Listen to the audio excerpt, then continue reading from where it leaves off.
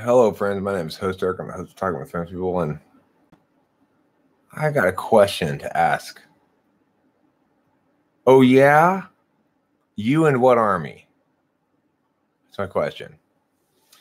Tonight, I thought it would be worthwhile to review some of the snappiest comebacks of all time, including You in What Army? Also including I Know You Are, But What Am I? Which is a classic. It's a real winner, too. It's a real argument winner. I would additionally include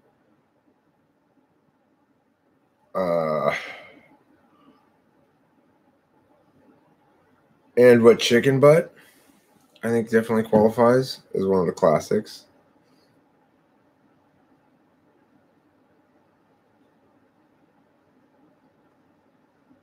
Take a Long Walk Off a Short Pier, also a classic.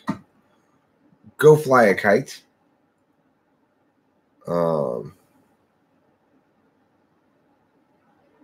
Climb a Rhinoceros. All of these are important things.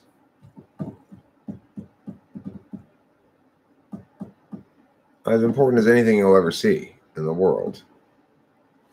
But not important enough for me to continue talking about them. Instead, what I'm going to do is something marvelous. Oh, yeah. It'll be marvelous, believe me. You're going to marvel. If something is marvelous, really, you should marvel at it. If you're not marveling at it, then it's obviously not very marvelous. Not marvelous enough to justify calling it marvelous anyway. Maybe marvel-ish would be a better word if you're not marveling. This is empty.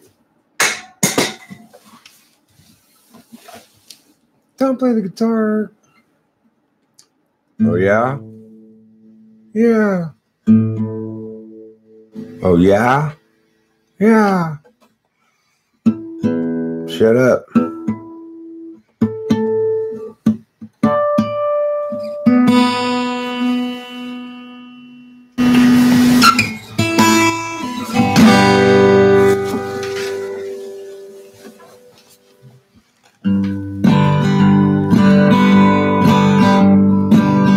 Don't be telling me not to play this guitar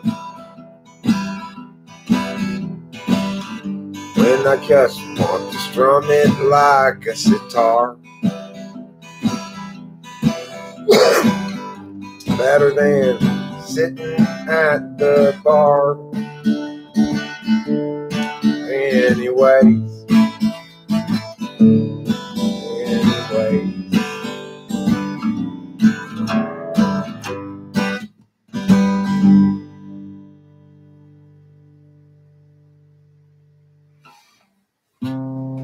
I'm not gonna lie, I'm liking the sound of this guitar right now at the moment.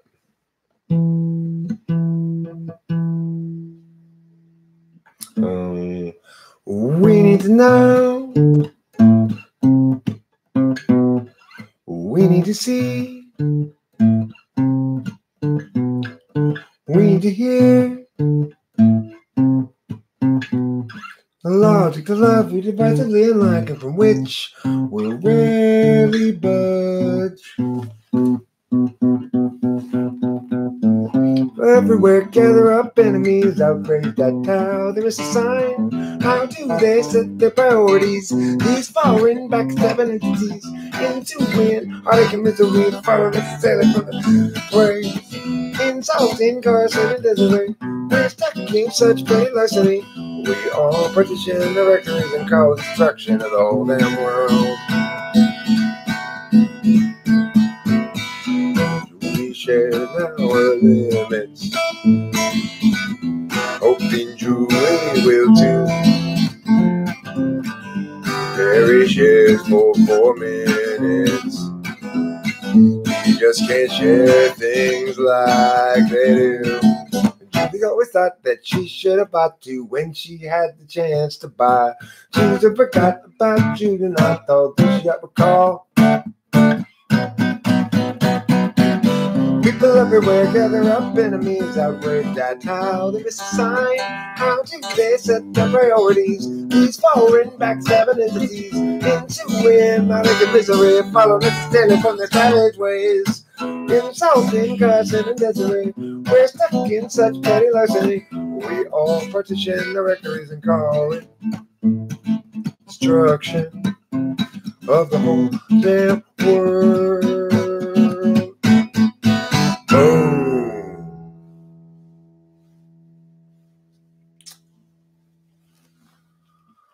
I'm Matthias Sanchez.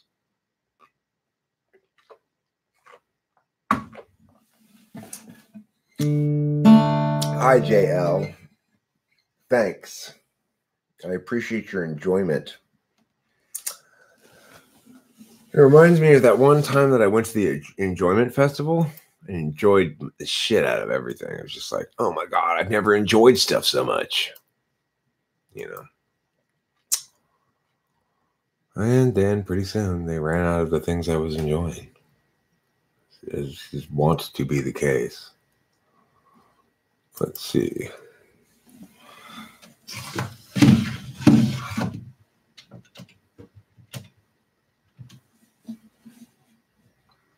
Here's a song for me to play. I'm going to play it a little more slowly, perhaps, than I have in past occasions. Trying to get it correct, perhaps, rather than wrong. Here we go. Sammy has a story that need be told. This is a song for an open road, and such a thing must always do its job.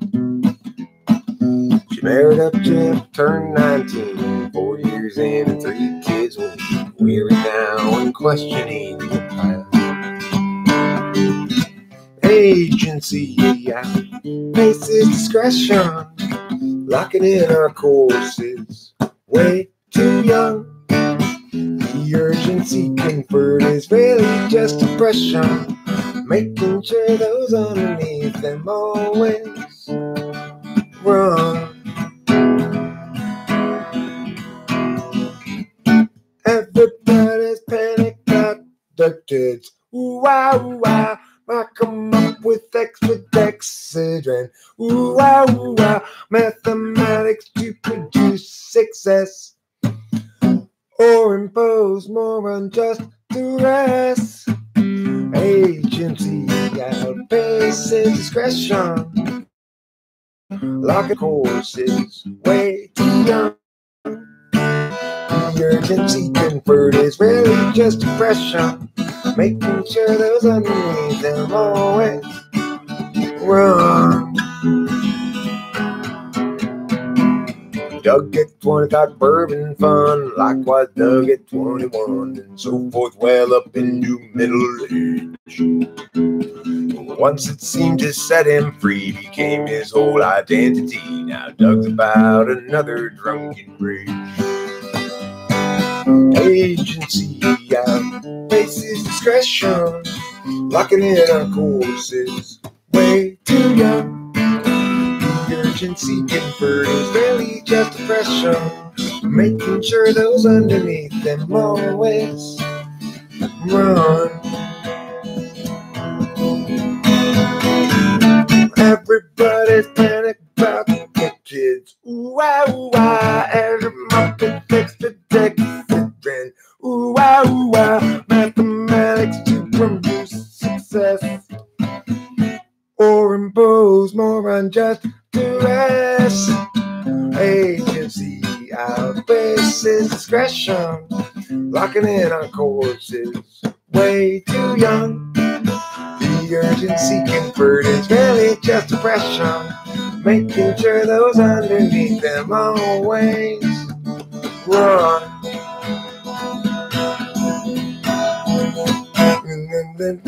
It's really just depression.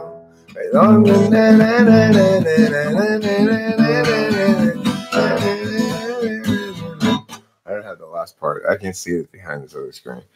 I haven't been reading the chords I wrote down, so when I ran out of chords that I could see, I ran out of ability to play the song. Anyway, I hope you enjoyed it. It was called Agency Outpaces Discretion, I guess. I don't really know what it's called. I don't know. Everybody's panicked about the kids, maybe? I don't know what it's called. It's called something or other. So let's go look at what other songs I could play. Maybe I could play Piggity Pow if I wanted to. I could, maybe. I'd have to piggity, I'd have to pow, but that's normal. Totally super normal. My name's Captain Supernormal, the normalest man that's ever normalized anything normal. Okay, so let's take a look now at this thing here. What I'm going to do, I'm going to duplicate this tab, just like that. Just like that. Yep, just like that. And I'm going to go down to there like that. Yep, You got it. You got it. You got it. You understand now.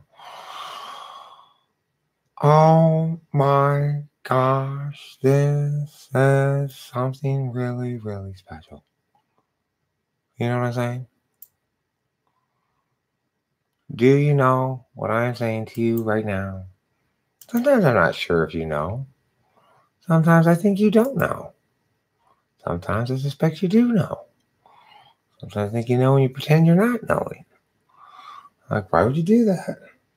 Huh? Huh, Mr. Man? Huh? You know, it's like, huh? All right, here we go. Now we're ready to rock and roll. I've actually got the meow up, so I'm gonna go ahead and meow the meow. And here we go.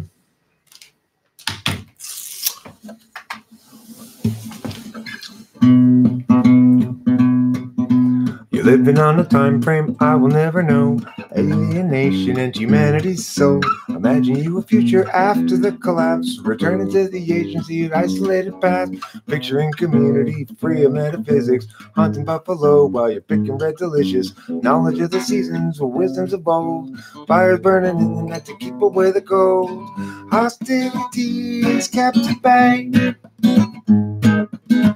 by what you think is in the way of life as children of the land, with an agave weatherman. Imagining a history that never could have been. You lecture at the college, advancement is a sin. Lamenting disconnection and every corporate act. Asserting all your feelings and ignoring all the facts. Hostility is kept at bay by what you think is in the way of life as children of the land, with an agave weatherman. You find modernity just so banal. Wish you had been born any time but now, and your experience will run afoul of exceptions that you might allow. You visualize nobility sipping on support, or tribes of peaceful savages in beautiful comport. But few of history's people ever thusly did cavort. Life was solitary, nasty, brutish, poor, and short. Hostility is kept at bay by what you think is in the way of life as children of the land, with an agave weatherman. With an agave weatherman. I'm gonna record that song next. Roosman's made some drums for me. I'm really looking forward to them. It's gonna be juicy. I'm gonna sink my musical teeth right into those. I'm gonna be bobbing on his musical knob. That's how I like to roll. Okay. Wow, thanks, Hambone. How kind of you. So nice. Well, since people seem to be not minding it particularly, I will play another song. Hopefully people don't mind that either.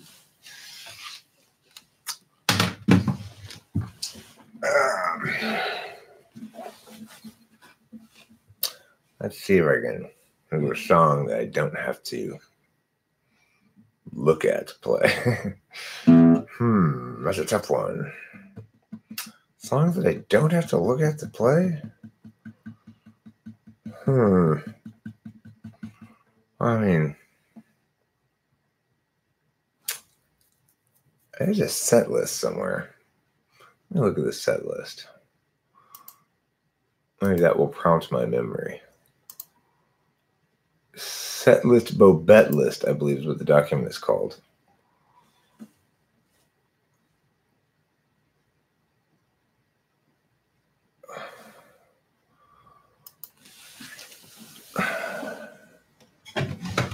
Okay, S-E-T. Spells set. Set list, Bobette list. Amelia, Old Matilda, El Nino, A Godly Weatherman, Big Problem. Gerald, I can play Gerald. I know how to play that one. That's a fun one to play. I don't have to. I don't have to look at anything to play it.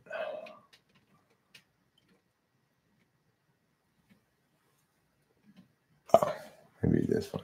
Yeah, Rachel made it home safely, by the way, everybody. Here we go. All right.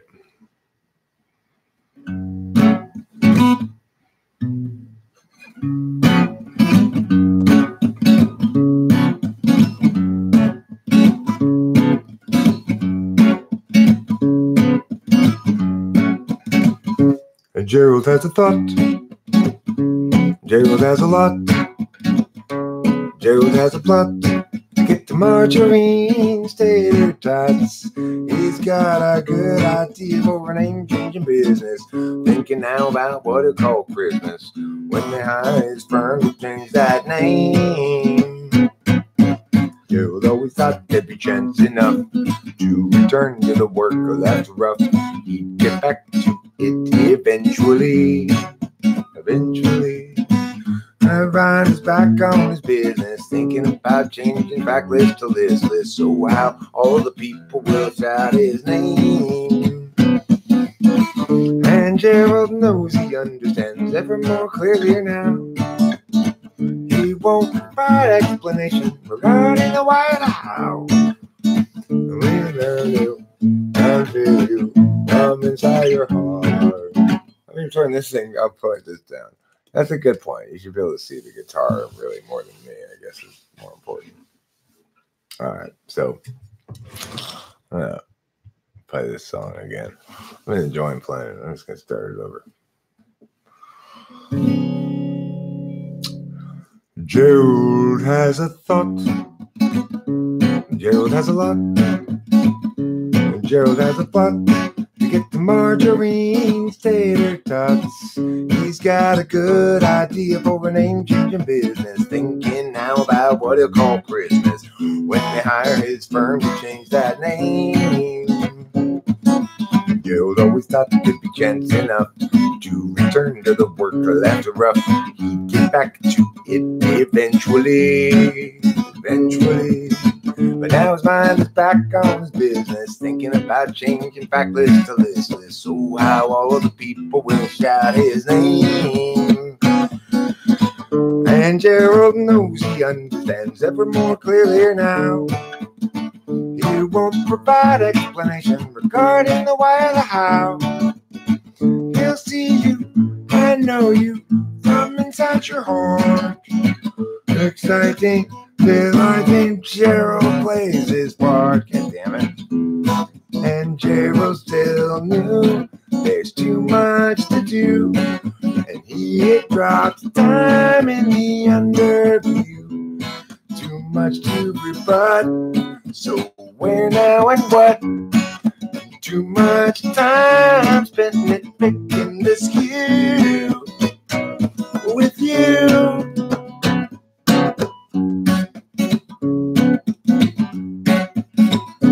Gerald has a thought. Gerald a plot. Gerald has a lot to get to Marjorie's tasty spots. He's got a good idea of a name-changing business. When now what he'll call Christmas, when they hire his firm to change that name. And Gerald knows he understands ever more clearly now. He won't provide explanation regarding the why or the how. He'll see you and know you from inside your heart. Exciting, delighting, Gerald plays his part. Gerald has a thought. And that's how you play Gerald has a thought. Let me look at that set list, Bo Bet list again.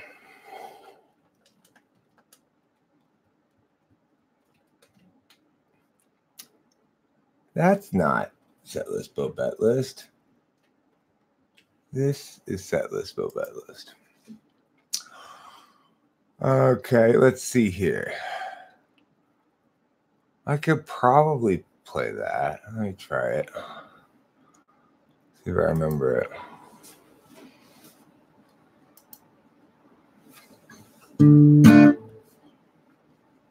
Here we go.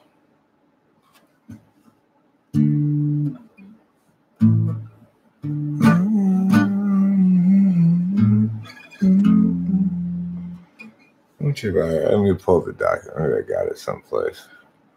All right, I think I know where I got it. I'd like to play this song. Shame.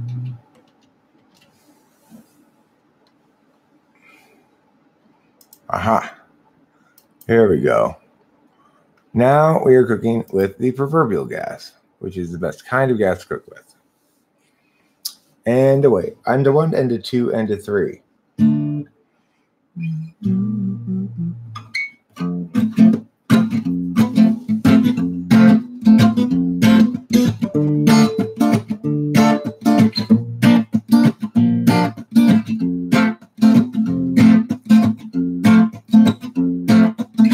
No good comes from skating on with them whom you be taking for the one.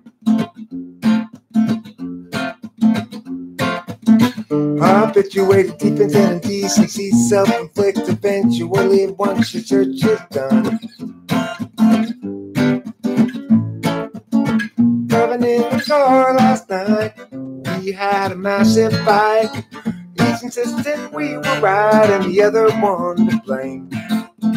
So when you both that's done, I screamed something awfully blunt. My words were as wrong as they were dumb, so I've earned my share of shame. It's each of our own failings, not us doing the nailing to the wall. We fear so the others sailing off to reset their life and all. You can trust me, I can trust you, though neither trust yourself much true. Love the faith between you and me, at least without doubt we can both agree. Driving in the car last night, we had a massive fight. Each insisting we were right and the other one to blame. So when you both that's done, I scream something awfully blunt. My words as wrong as they were dumb, so I've earned my share of shame. My share of shame. Shame, shame, shame. Thank you. That was called My Share of Shame. It's a wonderful lullaby for us all to live and trust. Let's see what else I got here that I could play. Perhaps, I know what I think I have in the old Google Docs. Let's see. I believe I've got Throwing Shade here. Yes. Throwing Shade. I got at least the lyrics to it. Let me see. Shade. I do have the lyrics. I'm going to try to play this one slower, too.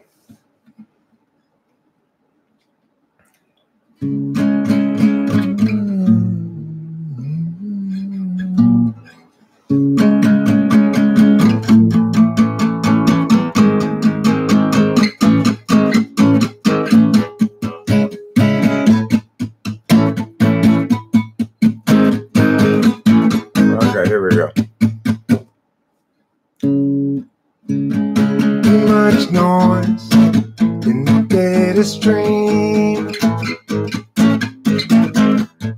Loud enough to disrupt everybody's dreams. Frustrations mean mistakes are made. Until it seems everybody's throwing shade. I won't be just another casualty of other people's well-intentioned rules. I used to think that some tomorrow there'd be time for yesterday. It's not the sort of thing that one can borrow. No one will feel to end the day.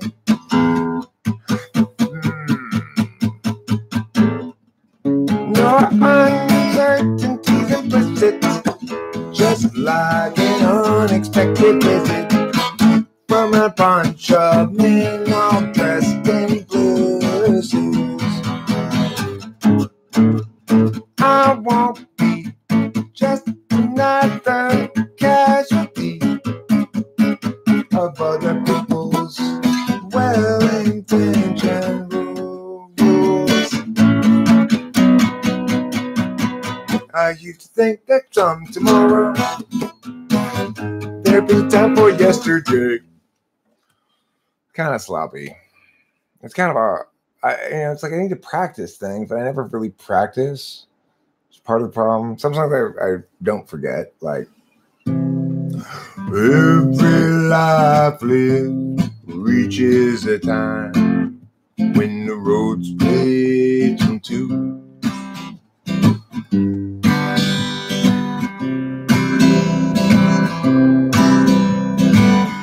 There are times, dark times, times of despair, times when it's hard to feel good. That's when I look for that sack full of solvency and that satchel of helpful goods. Satchel of helpful goods. Satchel of helpful goods. Satchel of helpful goods. Every life lived reaches a time when the road gets an end.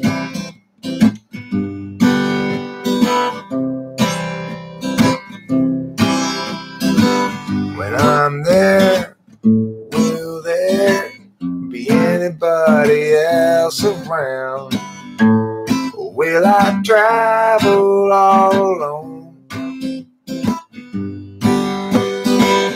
That's when I look for a sack full of solvent and that satchel filled up with on. And that satchel of nothing but bone.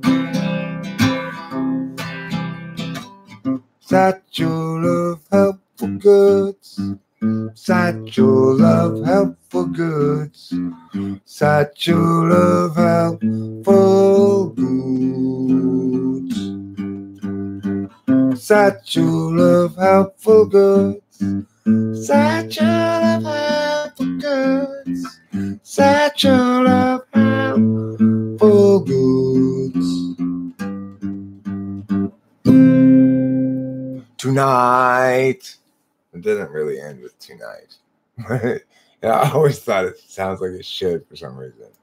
End with tonight. Oh, I'm so sorry I missed your call. I did talk to her on the phone though briefly. I'm going to just say, so sorry I missed your call. Talk to you in the morning. So sorry. Oops.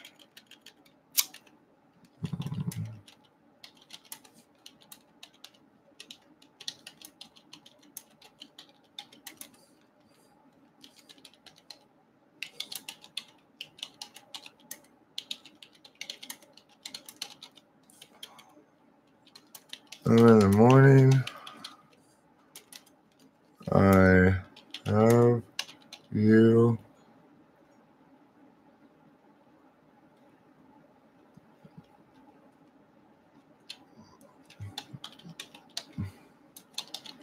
a billion trillion exclamation point. That seems adequate. Maybe I should have added a few more trillions in there, but whatever. Okay. Hi, everybody. Hi. Okay. So, since some people are still here, I haven't driven them away yet, I think I'm going to play one more song.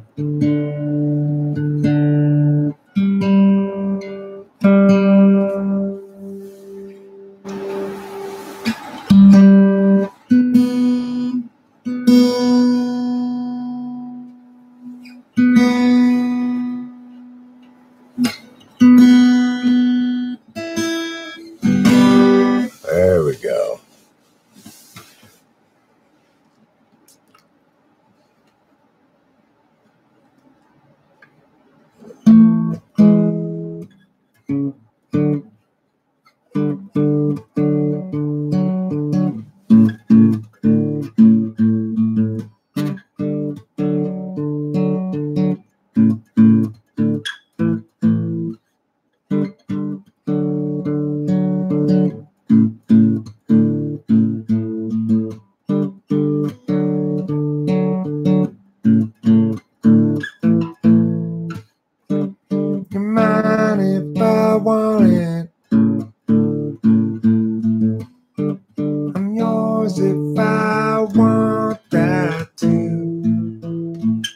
I can't play this and sing at the same time.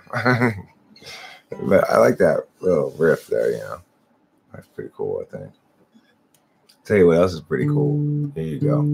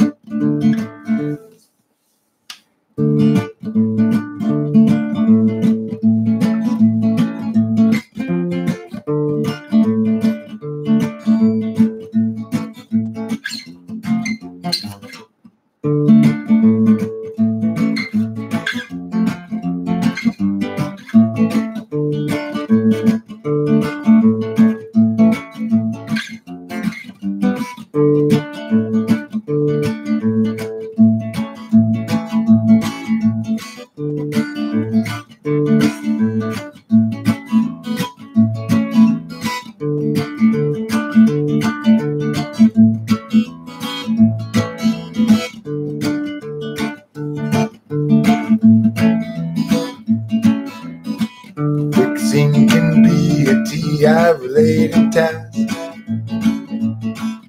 or TE could just be destroyed. Never really been about fixing anything at all. It's TE.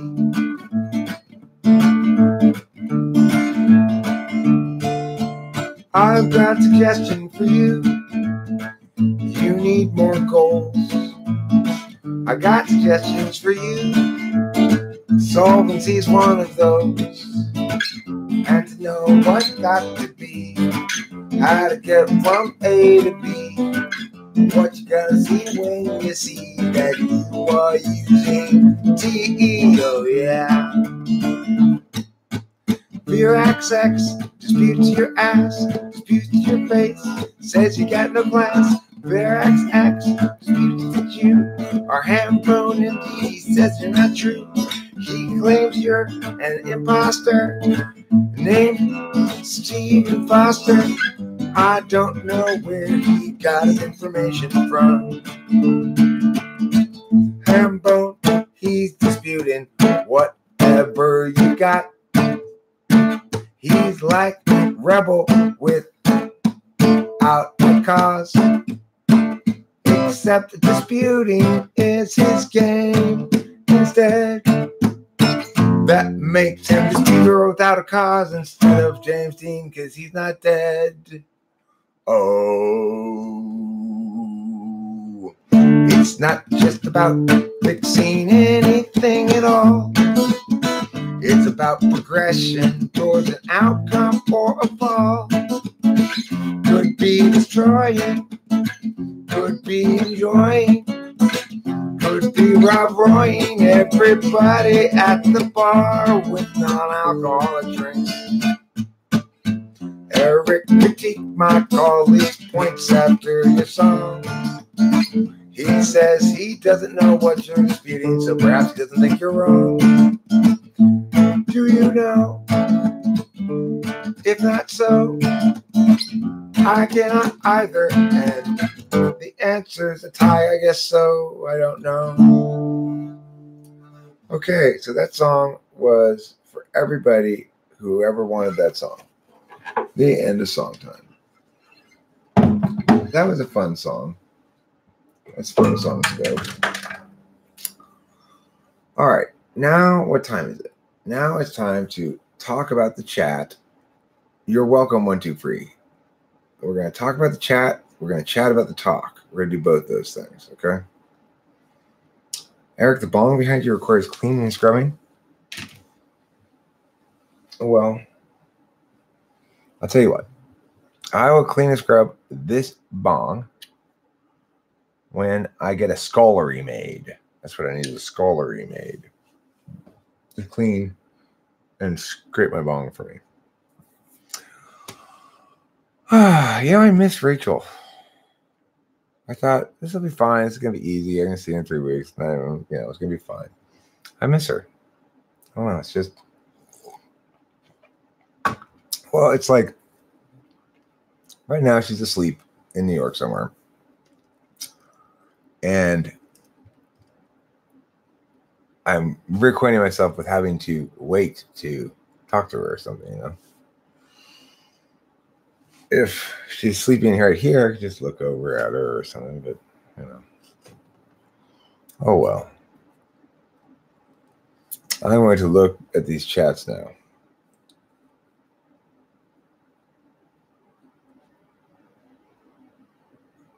Countess, when you say that the bong behind me requires cleaning and scrubbing, do you mean your own ass requires cleaning and scrubbing? That's what it sounds like to me. Have you been not wiping after you've pooped, Countess? That's not okay. It grosses everybody out. I was talking to a colleague who subscribes more so to the Jungian style of functions, and she made the point that TI, as it's characterized nowadays, is an aspect of TE.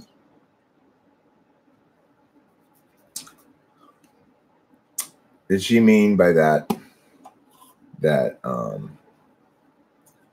TI, as it's currently correctly understood, was incorrectly understood by Jung as TE? Or does she mean what now is understood as TI ought to be understood as TE because that's how Jung understood it? Or is she saying it ought to be understood as TE because it's a fundamentally preferable understanding of it? Which aspects of it does she believe comprise actual aspects of TE and not TI? Those are all the questions you should ask when somebody says something like that.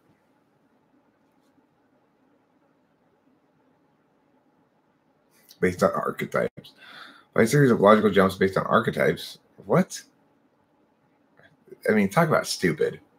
Like Jungian cognitive functions in that regard, that's the problem with Jung, was he was an INFJ, he had a great idea, brilliant idea, but that's not a TI thing he made. That's an NI thing he made. And way too much archetypal bullshit. There's no reason for all that stuff. What's it called Christmas? Let's call it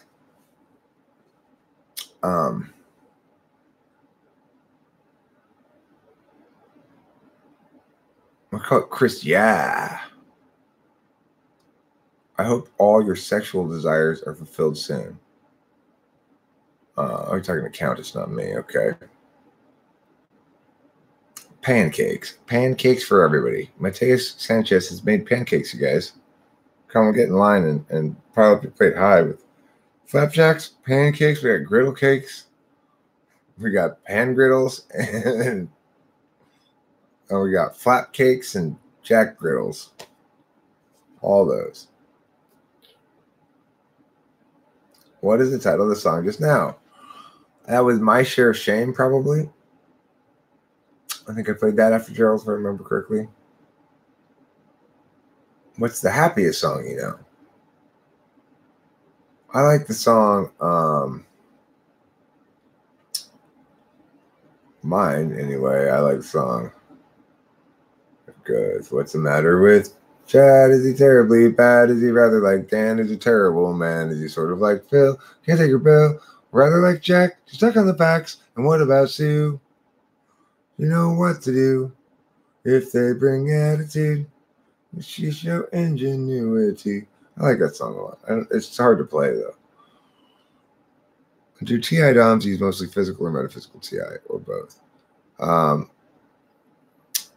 ISTP, they both use mostly metaphysical TI in some sense because it's native. That's natively what it is.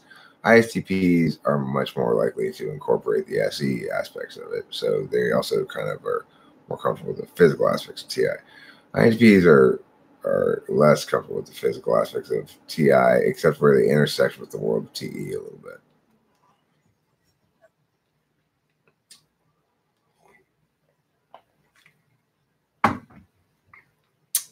I mean, they're both metaphysical because he has a metaphysical function that's so dominant. That's why ISTPs are a lot more metaphysical in their TI than either ESTP counterparts.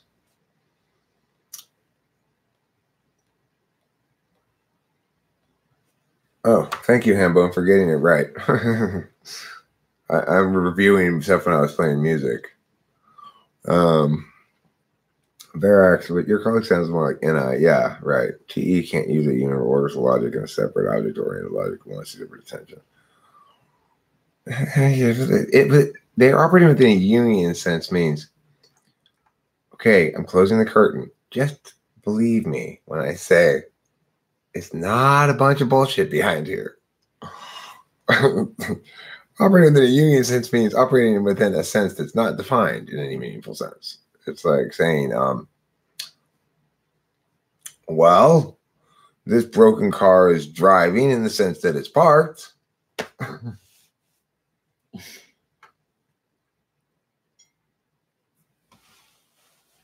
The Jungian. I tell you where my Jung is. Right here in my crotch area. That's where I keep my Jung. Keep my Jung, I keep my id, my ego, my superego, my super id, and my regular ego, super id. Oh, it works again all of a sudden. Hallelujah! Hallelujah! Hallelujah! Why did it suddenly start working?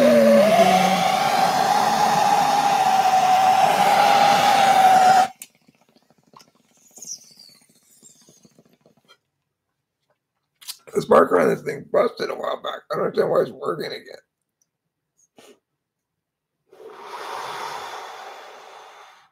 The Jungian rendition of something is basically the thing made more confusing with story time.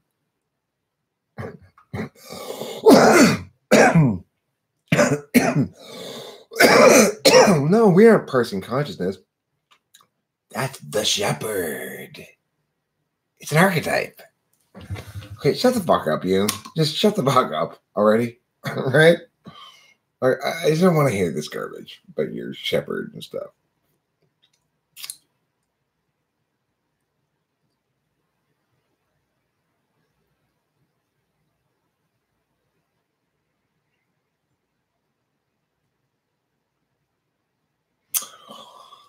Well, Hambone is correct. You can use TI within TE's goal frame.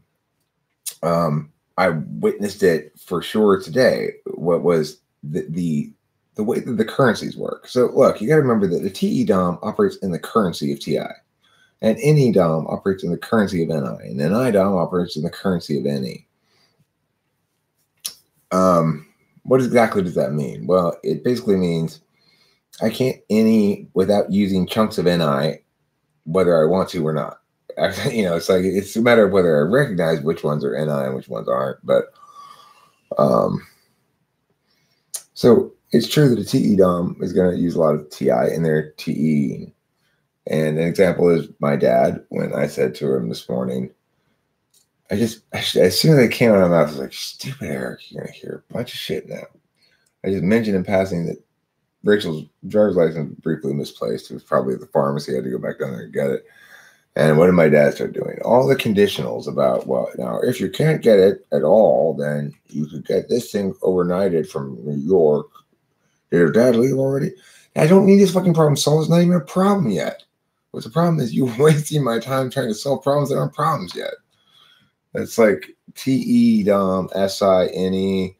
Their third slot NE drives me nuts. They don't understand when not to parse out potentialities.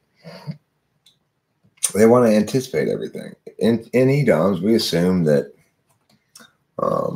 be able to figure it out improvisationally or schmooze someone, Like it's that NE, FE. First, I'll figure it out when I get there with my demonstrative TE. If I've got to do some TE, I'll figure it out, whatever. If shit gets squirrely, or even if I just don't feel like doing the TE, I'll go FE. I'll go, hi, it is so nice to see you here. My name's Eric, and I do have a small problem. I wonder if you could possibly help me with it. That kind of stupid shit, FE and TE are both solvencies, basically, in their own ways. Like TE and FE are the two functions that get you from A to B, one way or the other. FE gets you from A to B by dealing with the right people and saying the right things to the right people and schmoozing the right people, TE does it by pushing the levers and jumping through the hoops and shit. Like Rachel's mom did an incredible job of identifying, getting the right hospital, the right number, talking to the right people, like all that. I mean, not talking to the right people like FE style, but talking to the right role. I need to speak to who? Okay, I need to speak to this person. Like getting shit, all that shit handled out. She did a fantastic job of it. Great TE DOM shit, ENFPs use BLAST and start straight away to be productive. Any more suggestions? Okay, there's no. What do you mean use BLAST? What does that mean?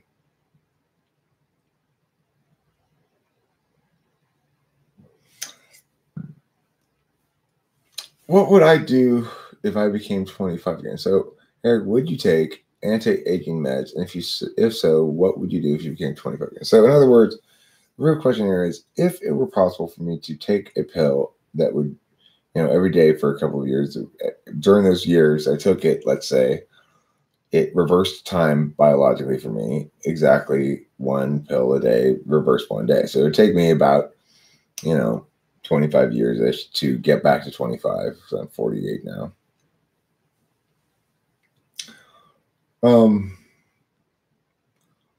Or the other possibility is, what if I could take pills and wake up next morning and suddenly my body's 25 again?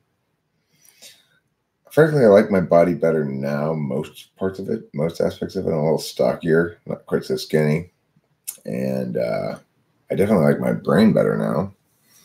I'm way smarter, as everybody is when they get older. They get smarter because up to a point. Because especially if you're an SI user like me, the repositories of SI knowledge that you develop through life become increasingly useful as you get older because you've got better capacity to link them to things.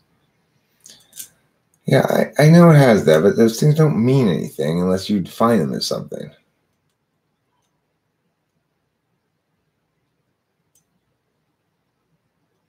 Okay, Verax X, that's incorrect.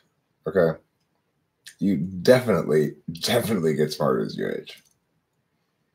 Now, it might be conceivably possible that you could make the argument that certain processes of intelligence, for example, RAM tests, like can you remember these three things while working at this and still have those in your mind, that kind of stuff, right? No, Verax, actually, you're not defining smart meaningfully. So, for example, by all objective testable metrics, I'm vastly smarter than you and vastly smarter than I've ever been because I'm winning all the arguments definitively, right? What you're saying here about this, you've not come in with this claim having defined the term meaningfully enough to win the claim. So I'm definitely going to defeat it. This is, you call that wisdom, but that's functionally intelligence. As the only meaningful kind of intelligence we can actually test. Like IQ is not intelligence. IQ is a composite score of multiple modalities of problem solving and or mentally reconfiguring things. Again, Countess, why were you kicked out of your own account? Were you fondling your account in ways you were not supposed to? Some intuitives made up to make themselves feel better. I'm smart. See, I knew I was better than everybody else.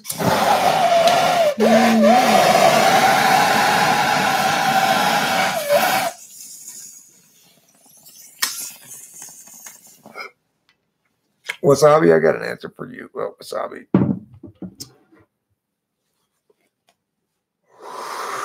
Seven. I have low IQ, and that's okay. Even then, you are still wrong on the basis. Just because you become 25 body-wise doesn't mean you become 25. Okay, well, I mean, but the question was if you were to become 25 again. So that's why I assumed it meant you were to become 25 again. If you didn't mean that, you should have asked a different question. That's because I tucked it behind your scrotum, Hambone. I gently tucked it there when you weren't looking. Just check. Just check real quick. Yep, left ball right there. It is. Little dab of wasabi. Don't worry. It doesn't give your scrotum sinus clearing effects. So it'll be fine. If you didn't love arguing, I'd say it'd be wiser to avoid arguments. Wise words indeed, 1, 2, 3. Verax X, stop being a problem and stop being a solution. This audience is filled with sassy black women. All right. You better watch it.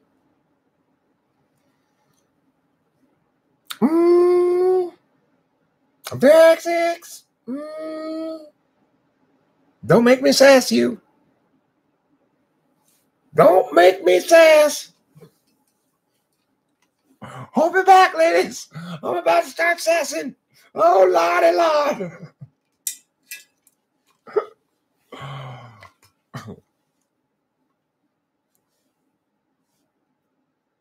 Oh, no, honey.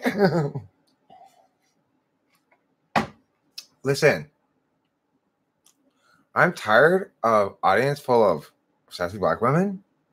Right now, I'm more into like reality show booth confession thing. And frankly, that's where I draw the line. Yeah, I saw Carla at the house. I saw Carla there, and she was being rude to everybody. And it's like, well, okay, go ahead, be rude to him, be rude to them. But when you gotta be rude to my daughter, that's where I draw the line. All right. 1, 2, 3. I'm actually a black woman too. Well, okay, I lied. I'm a black man, but sometimes I pretend to be a woman just for kicks.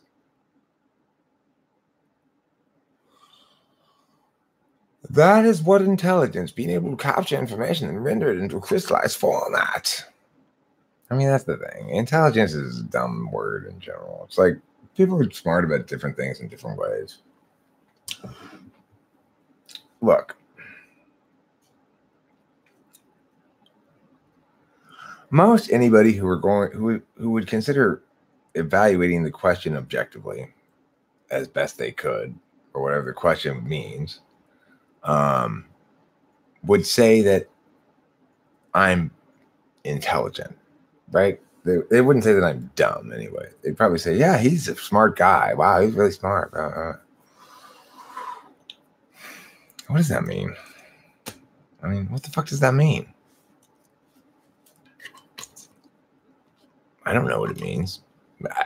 We have such better ways of describing what I am. What I am is the guy who wins all the arguments, because I'm the guy who, whenever he loses an argument, replaces that losing argument with the argument he got beat by, like any sensible person would.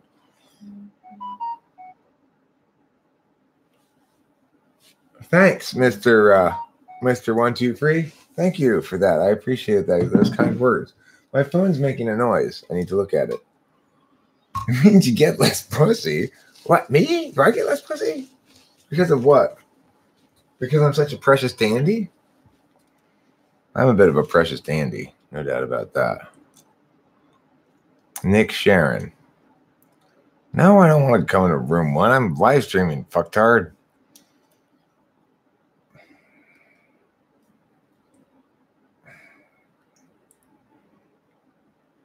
I'm live streaming right now.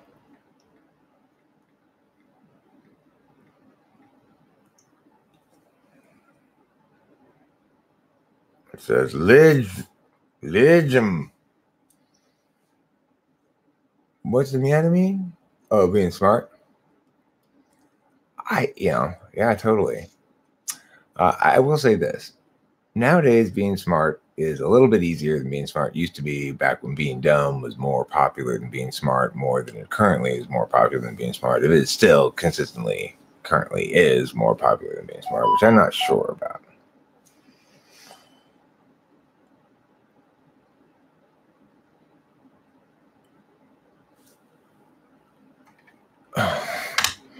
All right. Room 1. Fine.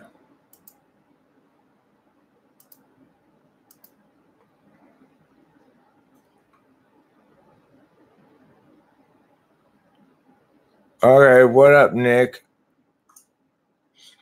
Easy. Can you hear my sounds? I can hear your sounds. Can you hear my sounds? I can hear your sounds just fine. This is you guys. Let me introduce you. You guys can't see him, but you could hear him. This guy over here is Nick. And they can't see me? That's great. No, they can't, because I'm just webcam live streaming. I'm not. That's phone. Classic live streaming. How you been, Eric? I miss you, man. Oh, how have I been? Well, I see you've gone through.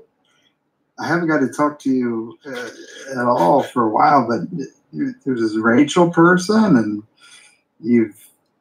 she's possibly an ENFJ, and you're way behind the time. She's not an ENFJ. She turned out not to be an INFJ. She's an INFJ. Yeah, I thought she was an ENFJ at first. I was wrong.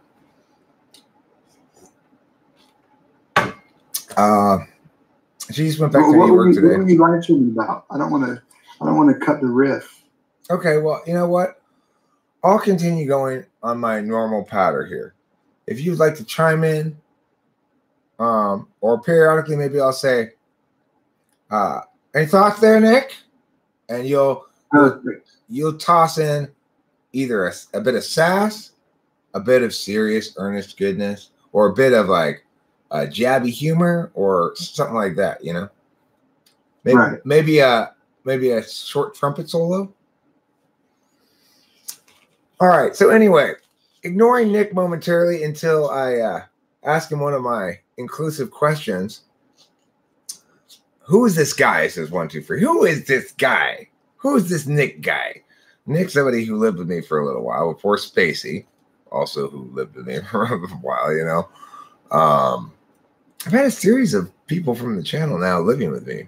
Now that Rachel used to live with me, and now she's not anymore. But yeah, that should be the last one. Rachel should be the last person from the channel to live with me. I'll live with her. Previous best friend of Eric. That's a better way to put it. Previous best bud. Eric Stroud from the channel. Turned nemesis, turned good friend, turned Nixon ENFJ, 1, 2, 3. You're like a homeless shelter. Who, me? Why am I like a homeless shelter? Because I'm full of cots? Because I have a limited amount of free coffee? Typologically speaking, not the women he's into. Oh, I see. Well, Nick, what's your favorite type of woman to have sexual intercourse with on a Friday evening? Friday? Yeah. ESTP. All right, good choice. They'll like the butt, you know what I mean? All right. Hambone says you have stinky people living inside you. What do you say about that, Nick? What was the question? Hambone says you have stinky people living inside you. What do you have to say about that? I can either deny. I can either deny or concur. You can just put the burden of proof where it belongs on the claimant. Hey, Yeah. Establish some proof there, buddy. I don't even respond to that shit. Yeah, You haven't substantiated exactly. anything. Yeah, I'm Exactly. sitting there. Got me, huh? Exactly. There's a willingness aspect, like you have to want to be smart to some capacity. Well, see, that's the thing about being smart, quote unquote, is being smart really is only a meaningful term when you're talking about being. It requires a prepositional phrase at mea. Oh, so I'm like a homeless shelter because I have stinky people inside of me? Oh, now it makes sense. Yes, that makes sense. Right. Why is this person still going on about IQ when nobody here cares? Is this an exercise of freedom of speech in any random form because no other form is available? Oh, Countess, will you stop being... You are... You know what? You are like a hopeless shelter because negative people are inside you. Okay? Very negative. 3 levels. There's levels. 3s. There's levels to the shit.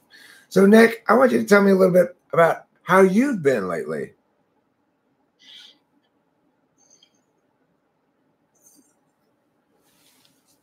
I passed. It's uninteresting. Okay. Do you still live in Ohio? I do. Were you disappointed by Ohio State's loss in football today? It was pretty rough. It's pretty rough. Those damn Clemsons. Those fucking Clemsons. I've been writing code, been very introverted last year, like 100 hours a week, just sitting in front of a computer, trying to learn a new profession. What's your code word for effervescent? Pog. Pog. Good. I like that. I'll remember that. He doesn't know. Oh, no, no, no. Who's Oh, no, no, no? I like that name. Oh, no, no, no. Okay, so Nick, any reflections on the changes of the around the channel or whatever since last or lack thereof or whatever since last I've really chatted with you? Well, I've gone into the always open room a couple times, and I seem to get booted pretty quickly. I mean, it doesn't have a bot in it anymore. Apparently, my behavior was bad. You, Nick? When I Nick behaving badly? Apparently, I caused, dare I say, created drama. Oh, Nick? Believe it or not, I know it's really hard to believe. Oh my God. Mark likes to boot me every time I go in. Oh, well, yeah, I forgot. You guys are like mortal enemies or whatever. Listen. I could give two fucks about Mark, but he really is. Boy, I set foot in the in any open room, and I'm booted within a matter of milliseconds. It's pretty impressive. Okay, well, look, I just want to state for the record that some things about things. Okay, this channel's been around now for quite some time, and it's gone through a lot of different incarnations. And one thing that I hear periodically from various people, usually people who have a little bit more high SI, I think, it's things like, that was the golden age back then when I first came around. Now it's gotten all shitty. It's like I hear that from so many people. But I've heard that for years now for different people. Like, 2 months ago was the golden age, but now is so. Anyway, as far as I'm concerned, there's no golden age. There's a lot of different time periods, though. There was arcs, is what there were. There are time periods that stand out more distinctly than others. The Nick stretch of storyline definitely stands out, and is one that I think about periodically in the overall narrative. Nick's been portrayed as a bit of a villain in all of these stories, but something of a Christmas miracle happened this year. And what I mean by that is I just recently absolved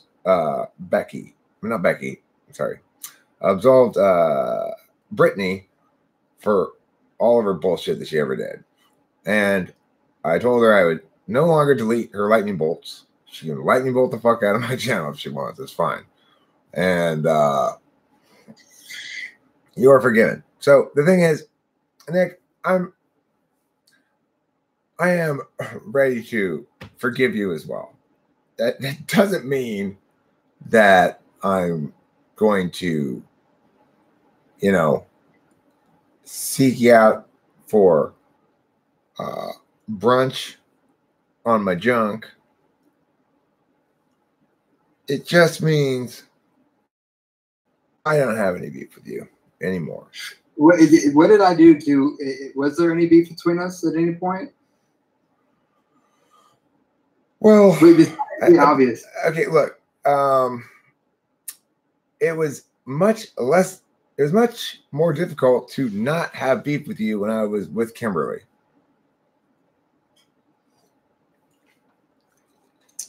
Kimberly loved to complain about things, and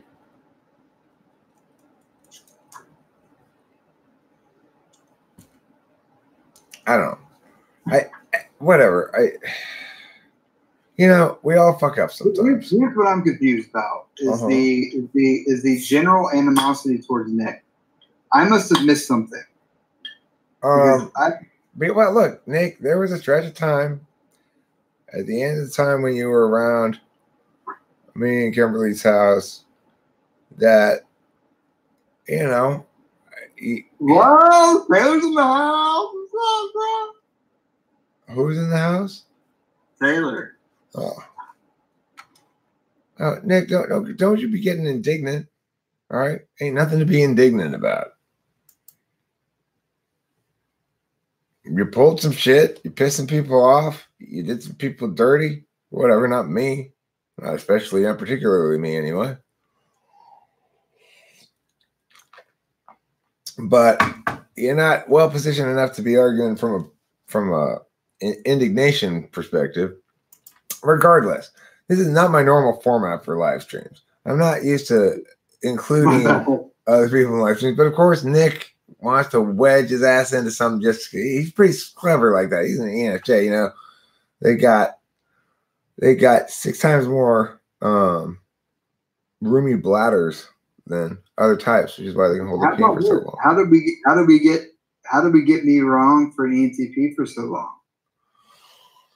Well, number one, you should explain that on the live stream. I've explained it multiple times. First of all, I've said multiple times since then.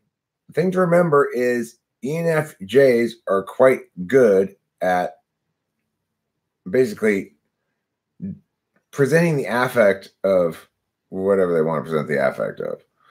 So, Nick, you were really good at faking being an ENTP for a stretch. And then once you were with Jewel, I started to have doubts fairly, some distance into that relationship. I started thinking, no, he's not. This has got to be, he's always on this FE frame shit. Yeah.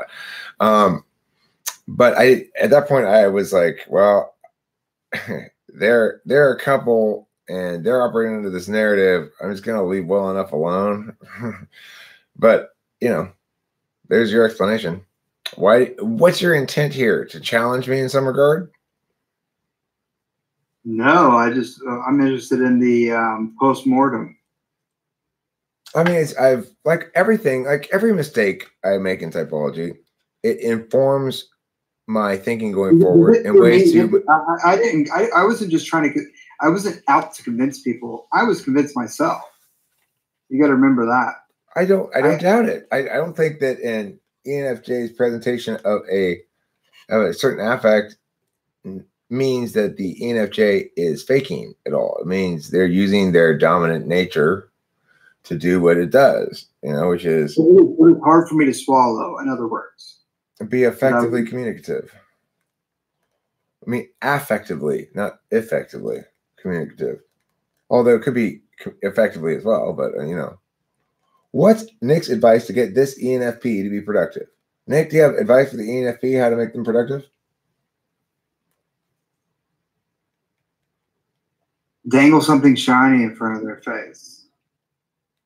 Okay, so 1, 2, 3. I want you to get a hat that's got a brim that sticks out to make it easy to dangle something shiny in front of your face from it, okay? ENFPs are intriguing, says Verax X. Intriguing in their FE specifically. I want to examine and investigate your intriguing FE.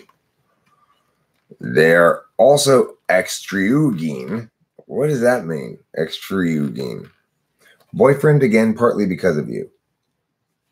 Boyfriend again. Honestly, if I was going to answer that question seriously with the ENFP thing, I would have to say ask them questions and excite them in a particular way that leads them towards down a maze that you hope they like. Figure out what you want to do with the ENFP, and then get them giddy to follow that journey onto the path. Nick, what do you think they want to do with the ENFP, huh? What do you think? I don't know. Take them to the zoo? No. Not unless it's a sexual zoo. See, Hambone's got the right idea. ENFPs respond better to pain. Buy a shark collar and give the control to your boss. Fun. There you go. So much fun. Okay. Get giddy with exciting questions, suggests 1, 2, 3. Great suggestion. ENFPs will depend on the goal. If the goal is worthy, more so. If it's necessary, important, and to a certain extent self-sacrificial, like doing something for the benefit of mankind, family, etc., then what's the consequence of your conditional, Countess? Just get ENFP comfortable and get them to start talking about what their feelings are, and then they'll tell you everything you need to know. Pretend I'm the ENFP, and I'm the ENFP girl, and I seem kind of flustered right now. I'm trying to get this scenery you've painted for this play we're putting on. Eric, hey, how you doing? What you doing? I have had enough, Nicholas. I'm sorry, I don't mean to dump on you, but these. What? No, it's okay. What happened? It's these backdrops. I'm trying to get them to be the same shade of brown, and I didn't mix enough brown, and now they're different shades of brown. What are you backdrops? What are you working on? What are you doing? Okay, so we're putting on Our Town. It's a play. It's a wonderful play. You're gonna love it. I hope you'll be able to make it. But the problem is, are you inviting me? Well, yeah. Well, Nicholas, right now I don't have time to even begin to think about social engagements for a moment. Okay, please, please. I mean, look, you see the mess I've got in front of me. Right. Okay, so how are you gonna help me? Are you gonna help me? Or are you gonna just keep flirting with me? Are you gonna just reach out and squeeze my boob? What are you gonna do? What's next? Now you just get them to talk. You get them to talk themselves into a place of solace. But she's freaking out about needing to get this brown matched up. At the moment, that's just any flaring out about. I know, but you've got to help her. You've got to help her, don't you? No. You're not even doing anything right now. You're just eating ham sandwiches. There's no eating. There's no helping ENFP. They just tell you their own traps that they want you to set for them. God, I just am telling you the problem. I do not want you to solve it for me. Okay? I'm not trying to solve it for you. Yes, you are. No, I'm not. Look at you. You're over here with a paintbrush in your hand, dipping it in your own anus to get some brown. Okay. In essence, you keep them lost in a sort of fantasy while you stride toward them whenever you want them to do, whatever you want them to do. While you stride towards whatever you want them to do. That's a good idea. Like, if you're around an ENFP, and let's say you want them to get the mail for you, stride purposefully towards the mailbox and then abruptly stop. And they'll be like, what the fuck's over there? And they'll scurry over there, get the mail. Do you want this? It's a good idea. It's a good plan. That will limit the requirements for your legs moving around so much. Okay, Nick, can you talk to the live chat while I go smoke this cigarette? Yeah. What's up, party people? Ham Bone, Soviet. Nick, who are you? I'm a fella that used to come in here back in the day, and oh, you can read it. Good, you can read it. Good. Yeah, I'm reading. You gave me a task. I'm reading. Okay. I didn't think. Who am I? Taylor, help me out with this. Taylor, give me a proper introduction. This is Nick. Nick's from back in the day. Used to come around old school TWFP in the raw rooms all the time. And he's an ENFJ who was previously an ENTP, as most people, when they first are introduced to TWFP, are all self-identified ENTPs. Nick is a bit of a shit starter. Touché.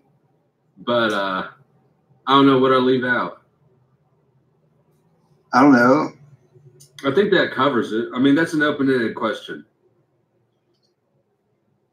He's the guy who body slammed Katie at the first TWFP summer camp. I did not. Yes, you did. Of course, you guys were MMA fighting. Don't get me wrong. It wasn't in an inappropriate context. Yeah, I know how she is when she gets drunk. I ain't mad about it. Yeah, I wasn't saying you shouldn't have done. I mean, I wasn't saying like you did wrong. I was just saying I remember it very clearly. Like, oh shit, he's gonna fucking slam her. Okay, I did slam her, but she was talking shit for like 6 hours. You know what I mean? Yeah, I mean, look, that was a crazy night. That was a crazy party. Lots of crazy stuff happened. I guess Kimberly and I were on mushrooms. A little bit of mushrooms. And I remember finding things just generally slightly more funny. Everything just seemed crazy. People, running around drunk. Drinking is great. Oh, man. The last time I did really good mushrooms was at your place. It was fucking fantastic. But yeah, my point of view is I became very good friends with Eric and Taylor, particularly. I met a female on TWFP that caused me to move from Nashville to LA, San Diego area. And it was during the big dualism era. We all thought I was an ENTP. We thought she's an ISFJ. You know, Eric and Kimberly had their ENTP, ISFJ thing going on. We lived together. We had bouts of orgies here and there. Nothing too crazy. Now, I will say that was during probably the best time. The best times I had with Kimberly were probably very early in the when you and Jewel were first around. And some of the best times I had with Kimberly were around that early arrival of you. It didn't last. Yeah, we had fun. Yeah, we had good times. Yeah, we did. We went to San Diego. It was fun. We got good pictures at the beach. Yeah. And no, that shit went to hell. I and Jewel kind of left heartbroken of that situation. Jewel's the chica who I met there. If y'all know who Jewel was. I know who Jewel is. And do what? I said I know who Jewel is. Yeah, you know who Jewel is. I do too. And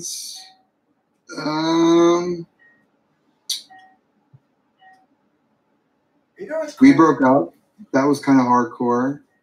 Made me kind of like heartbroken. Left this place. Left the whole TWA thing. And year or some change later, I'm poking back around, saying what's up. Well, I gotta say, I enjoy your presence tonight because it makes me feel the following thing.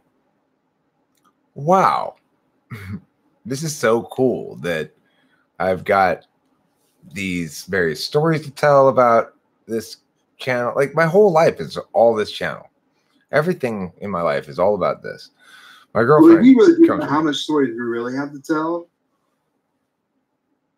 I mean, I've told a lot of them. I try not to. I try to generally tell the stories as they happen to some extent, but I do sometimes a better job, sometimes a worse job of telling them. But regardless, when I think about all the stuff that's happened, it's if I can pause and sort of reflect back to what I felt like before anybody paid any attention to me at all, to what I feel like now, it's shockingly, unthinkably gratifying. It's like, wow, this is crazy. It's, you know, it's crazy. Even my enemies still hang around. Well, and I was lucky and glad to be for you to let me become enemy into Eric and I were big enemies right off the outset because Nick came in with some fucking bullshit that almost sort of worked for a little while. I was like, what the fuck is going on? But you know, months later, here I am judging one of his debate tournaments, which was fun as hell. I'm living in his basement, judging one of his debate tournaments after I called him basically everything bad you can accuse somebody on YouTube who's in charge of a commune, a group of any sort. I accused him of. And he brought me. He visited me in Ohio and brought me a set of poker chips, and that was that. It just seems like it would be a good gift for you. You seem like a poker chip kind of guy. I don't know. That's what I thought at the time. I don't really see you as a poker chip kind of guy now, but at the time that was sort of my impression of you. Like, you go into the poker room and like, hey, I'm Nick and I'm playing cards. Yeah. I've used them a ton, actually. So the Kardashians are a clever, evil bunch, very good at marketing and absorbing black guys.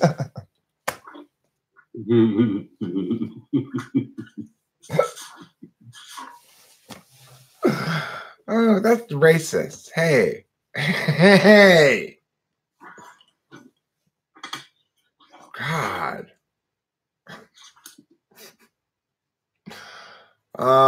You should tell the story of the first TWFP meetup. It doesn't sound like anybody in the live chat knows a bit about what it was. Well, I mean, the first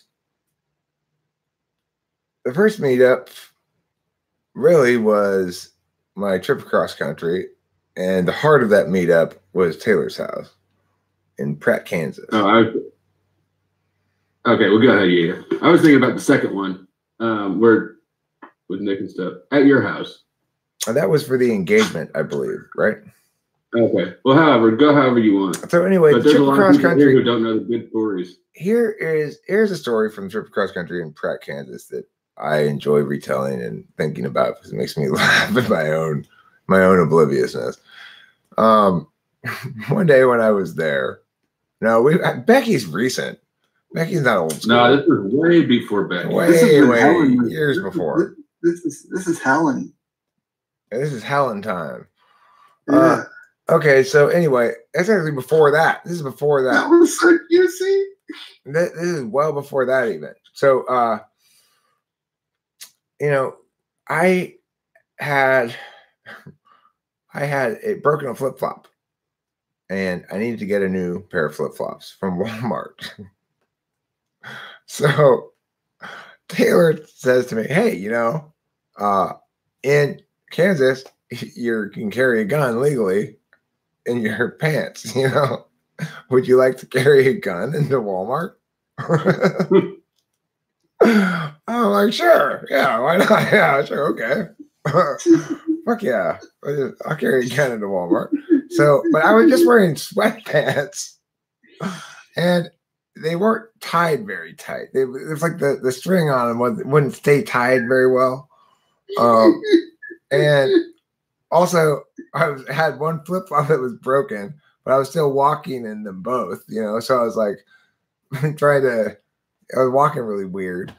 And as I walked into the store, I went to the flip flop aisle. I got some shoes, new shoes, and then Taylor and I sort of walked around the store. Now, I really probably looked like a weird homeless guy at that moment, as I sometimes often have a tendency to do, because I don't pay a lot of attention to my hair and stuff, my groomings and things. Anyway, and so, but I was walking to the store, and Taylor was walking to the store. And then as I was getting a couple of things, I got some stickers. I got some little toy things, to play with. I don't know. And light bulb. And you were wearing your bedazzled sexy hat too. I was wearing my sexy hat. That's good to know as well. To make my look extra strange in the fucking heartland of America, where strange is not that common, right? Not like I'm in LA. People don't really look at you or whatever. They're just whatever. But anyhow, then as I'm walking down the side aisle, the gun slips down my pants. Like, it's no longer staying in my waistband. It slides down my leg. So I have to stop and kind of like reach down there and try to pull back up and like tie my pants again. And finally I go to the front and I go to the line. I give my basket a little shit, like stickers and some paints, I think, or something, and some markers or something like that. And my shoes. Arts and craft supplies. Yeah, my shoes that I was buying, the flip-flops. And I paid with the only bill I had was $100, so I paid with $100. And they kind of looked at me funny. And then Taylor told me afterwards that in the store detective was following me the whole time. I had no idea. They got the plain clothes security dude. I don't know how you missed him, because he was just trailing you throughout the whole store. You keep seeing the same dude in all the random ass aisles that we were going to with no rhyme or reason. I'm not paying attention to who I'm seeing, because I'm not looking. I'm not trying to buy people there, so I'm not paying attention to the people there. He's probably thought he was stealing because he's like reaching down and trying to. What looks like he's trying to adjust stolen items in his pants. Really, he's just trying to get the gun out of his ankle. I didn't even think about that part. It probably looked like I was stealing something, but because I'm obviously not stealing anything, so I don't ever think about it like that. I don't think like they might be thinking I'm stealing something because I'm not stealing anything. So whatever. Anyhow, then boy, then I got Taylor in big trouble. I asked him if I could shoot at these birds on this lake. Okay. What kind of birds were they? Probably ducks. Let's just say they're probably ducks. I don't know. Whatever kind of birds they were. If I could shoot at those birds with this Glock 9mm that he let me use. He said, go ahead and shoot at them. And I did. Needless to say, I did not hit any birds with the handgun. But I did end up on a affidavit to justify a search of Taylor's house because I had illegally apparently shot at some geese. Well, I still say they were ducks. You can't even see them in the video, for God's sakes. I'm gonna make the video public again and drop it in the live stream comments for anyone who wants to watch it. My case is over and done, and so it's no risk to me anymore. But what happened was when I got raided by the sheriffs, their affidavit was so weak through and through that they just found anything that they could get to try to thicken up the affidavit and make it look like they had more dirt on me. Well, one of the things that they chose to pull was this video where Eric is shooting into the sky at a flock of songbirds way off in the distance with a fucking Glock 9mm, and I'm filming it. And they claimed that was evidence of poaching. And actually, they included that part in the affidavit twice. Of course, I did not hit anything. First of all, this is like the first time I'd ever shot a handgun. Okay, I'd shot a rifle with my dad before, 22 single bullet bolt action rifle. You just put one bullet in at a time, you know. I shot that when I was a kid, but that's the only other time I've shot a gun ever, you know. So I obviously didn't know what I was doing. Taylor kind of laughed at me a lot because apparently it looked pretty clearly like I didn't know what I was doing. So, but that was fine. It was a lot of fun, and I was grateful that he didn't shoot me when I started walking in front of him. You know, walking down range of his firing him. He ceased fire, which was nice. I appreciated that. Much better than a bullet in the back.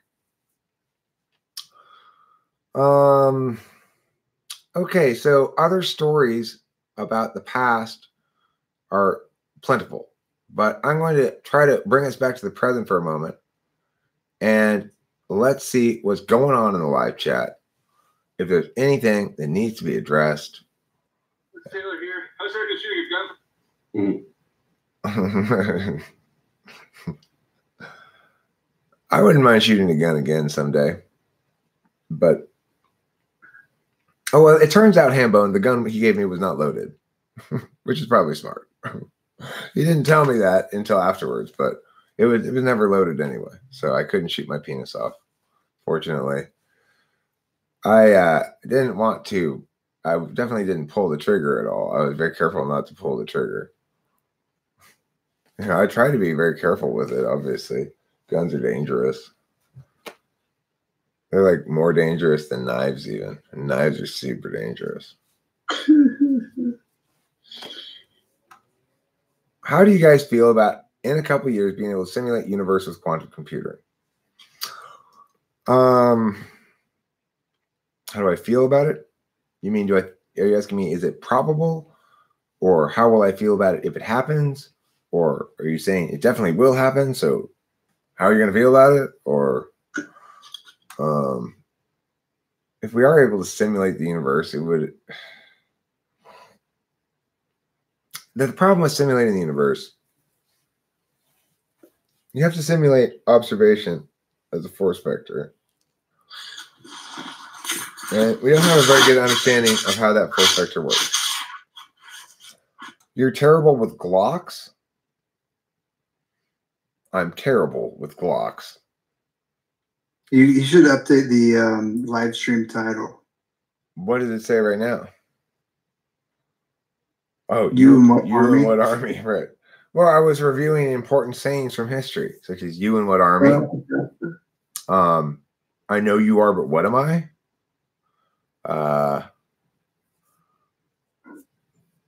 If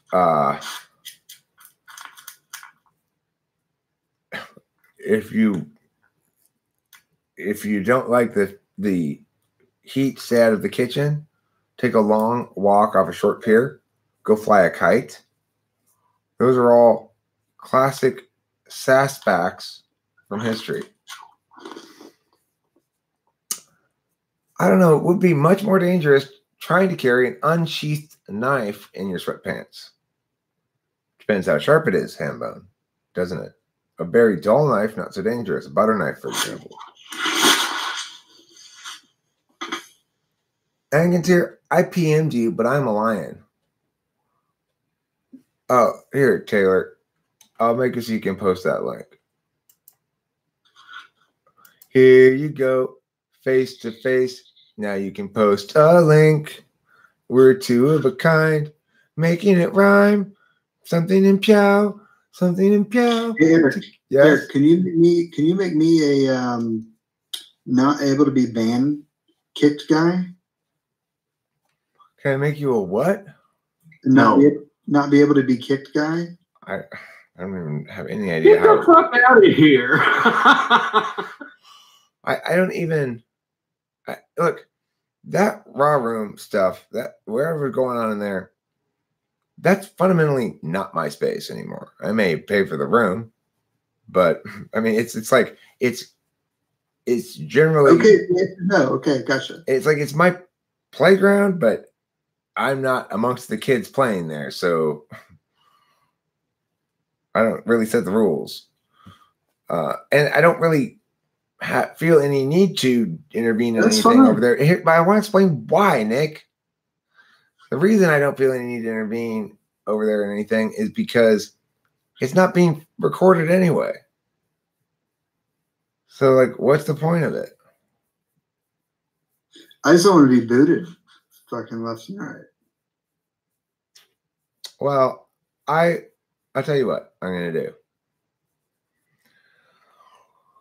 Almighty Slabs, if it is within thine favored perception of how the future manifests, please let it be so that Nick is afforded tolerance and welcome that he so longs for in the TWFP Raw rooms. Amen. Amen. There you go. That should take care of it. And also with you. I feel more unsafe in the world knowing host Eric has shot a gun before.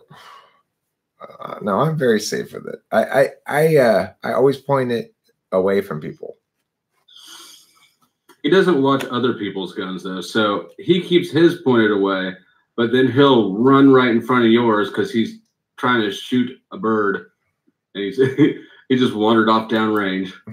I have a meme worth watching, Eric. Please, may I have a spanner to share? A spanner to share? What does that fucking mean?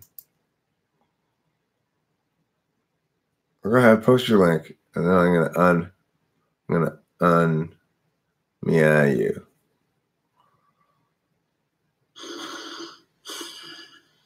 A spanner equals wrench. Why is it called a spanner? Who calls it a spanner? Is that some foreign term for it, or is it just a slang word?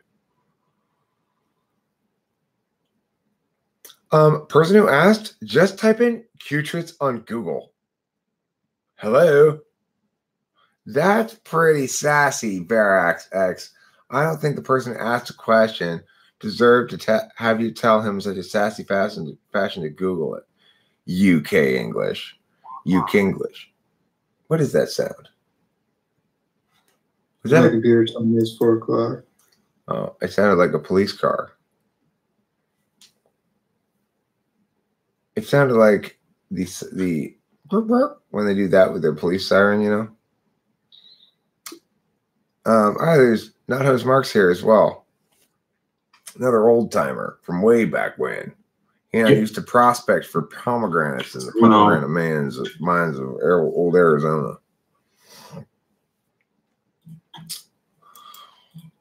I feel like El Guapo in The Three Amigos when he goes and says, I know each of you. You, Diego, we fought together at the Battle of Mena. You know? Can we hear the story about when Nick and Mark got in a fight and they're still fighting? Once upon a time, Nick and Mark started hating each other. All right. What happened? I don't even fucking know. I think it had to do with a chick, maybe. Which one? I would guess probably Captain Gemstone. That's her. Oh, Jewel. Yeah. Jewel, right. She's asked us to start calling her Captain Gemstone. I don't know if you've been informed yet. Oh, I haven't. I texted her the other day. She texted me. She was like, hey, I'm Jewel. I'm being a good ISFJ friend and not leaving you to suffer and alone. I was like, oh, that's nice. She's engaged to Aaron now. I like Aaron. Okay. Throw a spanner in the works. Throw a wrench in the works. Throw a spanner and a wrench in the works in the span. Yeah, Candace is what you call a loose cannon, I think, maybe. I'm not sure. How loose is your cannon, Countess? It's a good question to ask a woman. Can you three handle the talking out loud part for a second while I go smoke a cigarette? Nick and Mark, can you guys fight for us, please? Why were you guys fighting? Now, Mark, why have you been kicking Nick all night? Because I like doing it. Mark, Nick, how does that make you feel? What's your response to Mark? I was disappointed, Mark. You're? Yeah. I think we've all been disappointed in Mark before. It's pretty pedantic. I mean, if anybody has a reason to be upset, it'd be me. Why is that? Trying to take my chick at the time? I don't know. Mark, is this true that you tried to take his chick? Absolutely not. What? Did you try to take anyone's chick, Mark? I get all the chicks. I take all the chicks. Are you holding in a hit, Mark? Okay. Absolutely not. Nick, what do you have? What are your thoughts on that? It sounds like you don't believe what Mark is saying.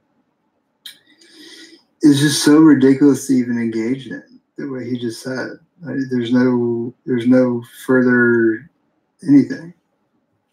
It's insane. It is not making for very good drama either. How many of your bitches can Lil B have?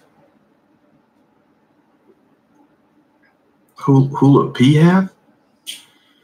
Listen, what I think Mark's upset with is that in real life, when I was face to face with him, I made him very scared and very, very, very, what would you say? Not docile, but he was basically a little bitch. That's exactly what happened. It is. As both of you know, as all of you know, I was in jail at the time.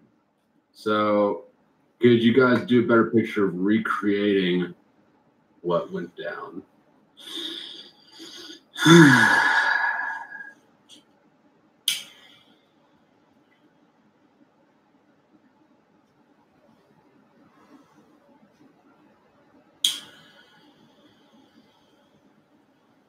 Did one of you say something mean to the other one? You know what? I'm going to send Jewel a message. Maybe we need Jewel to explain what happened. Good luck. She won't come in here. Oh my God, that would be hilarious. Mhm. I totally want Jewel to come in here, but we don't have any more. Oh yeah, this You room is. then you send her the message because her and I are beefing.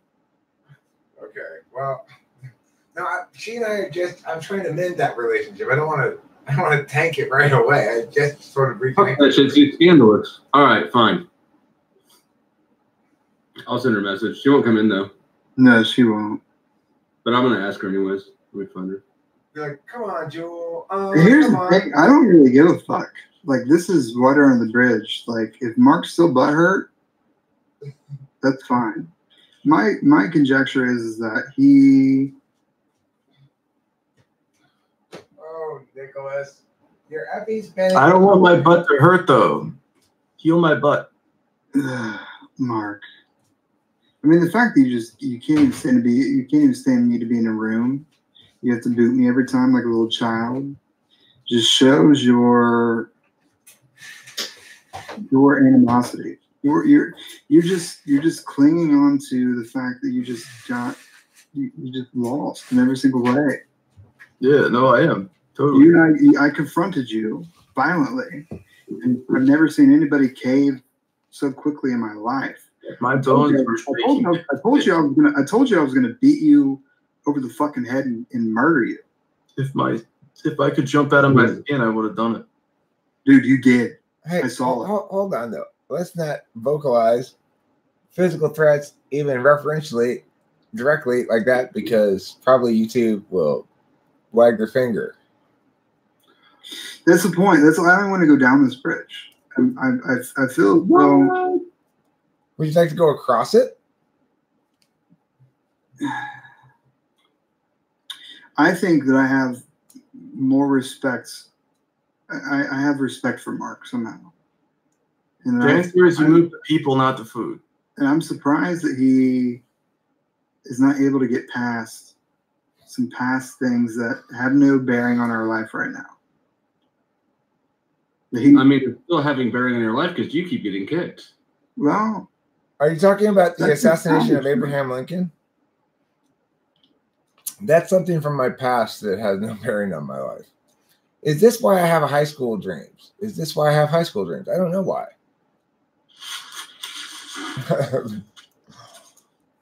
You guys can get down to this though. Why does Mark keep booting me? That's an interesting question. I told you, I enjoy doing it.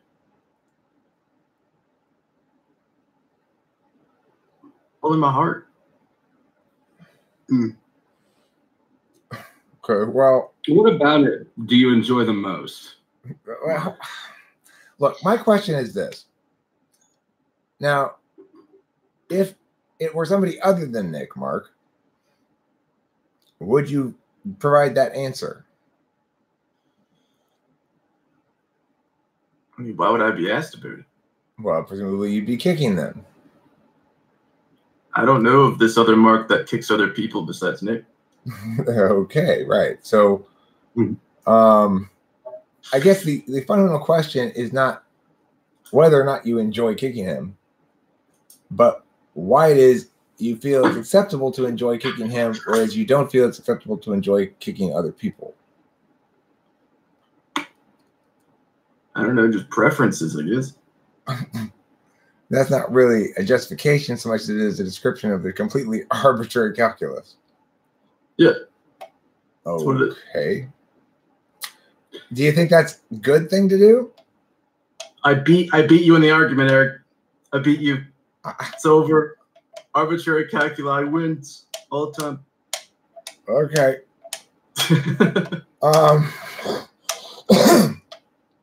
Is Nick? No, that's a different Nick. That was a different Nick, also ENFJ, that lives in LA and paid me to type him.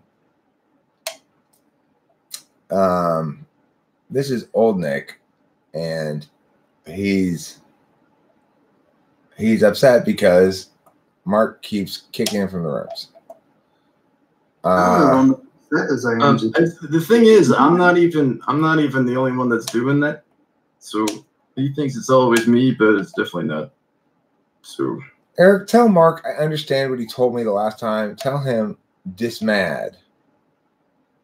This is Verax X. I don't know if you know what I'm talking about or not. I don't know what that is. My conjecture is that Nick resorts to violence because he's jealous of his Mark's increased social capital in the current ecosystem. Throwing a little gasoline onto the fire, ham to the bone, returning from the 76 station with a gallon of 91. I appreciate you for that, ham bone. You're doing the Lord's work.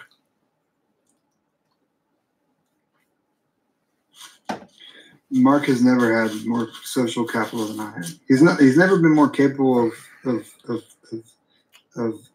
anything ladies related than me.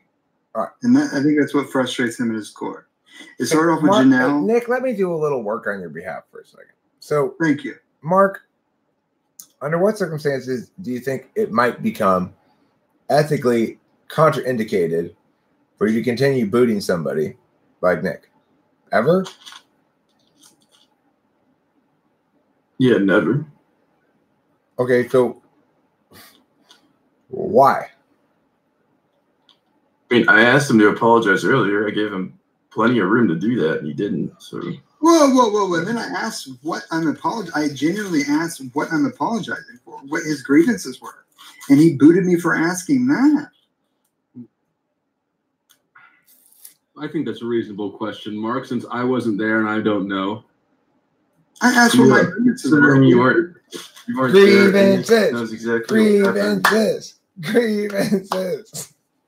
What are your grievances that you would like apologize for? Yeah, and then Nick will do it in a way that is not sarcastic. I genuinely was going to apologize, and then he booted me for asking that question, and it was like, you're just kind of like. There was a ship, and it was sailing, and now it's sailed away. It's no longer there. So there's no apology good enough for Nick now. Look, hold on a second, though. This is just a bitter person. I've got something to say about this.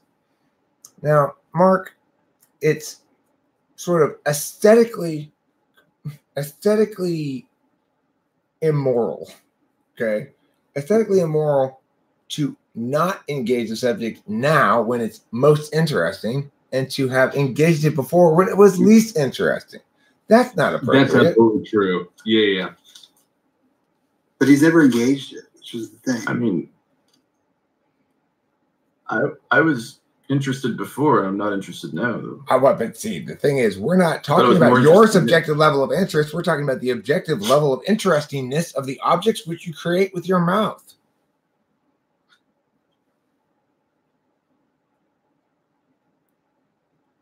Okay. And yet you are unmoved? I got nothing. I'm unmoved. Do you have to take a bowel movement, maybe? I mean, that's possible for sure. Okay. Maybe that's why you keep booting Nick.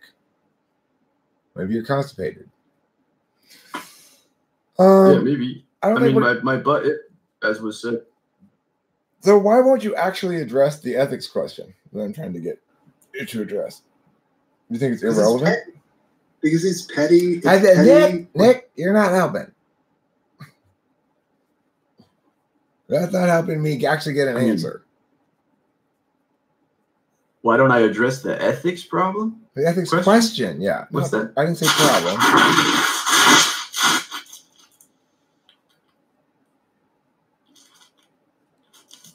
What was the question? Well, what Taylor said. So basically, like, at what point would it become unethical to continue booting somebody? And if never, why not? You know, how much punishment for a previous wrong would be adequate in terms of bootings if presuming, because you're playing judge, jury, and executioner, right? I mean, I'm just removing him from my presence, I'm not removing him from the room. You can be there when I'm not there. I don't care. No. Yeah, you're playing. Yeah. You're playing slippery boundary, skate around party. Slippery boundary skate around party is not a party I want to attend. All right, well then put a wall up. Mark, listen. It's your party is spilling over the wall. It's spilled all over my yard. Your party has. So I want you to come help me sort out the mysterious objects that have spilled into my yard. Like, what's this thing? I thought you said it wasn't your yard. Or you called it a playground that you no longer attend. I mean, all right, you win. But I attend it. It spills onto my playground.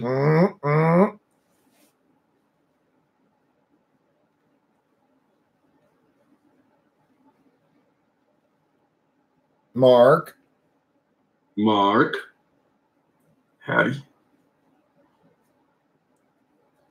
Hello. You are an obstructionist Oliver tonight, aren't you? He is. He's such an obstructionist Oliver. Okay, well, obviously we're not going to get anything out of Mark. Now, Nick, I will also tell you this so you don't even bother attempting anymore.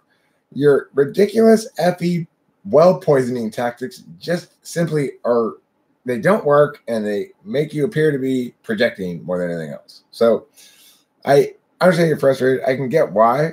I would actually like to see Mark, be a little more Christ-like about this, perhaps.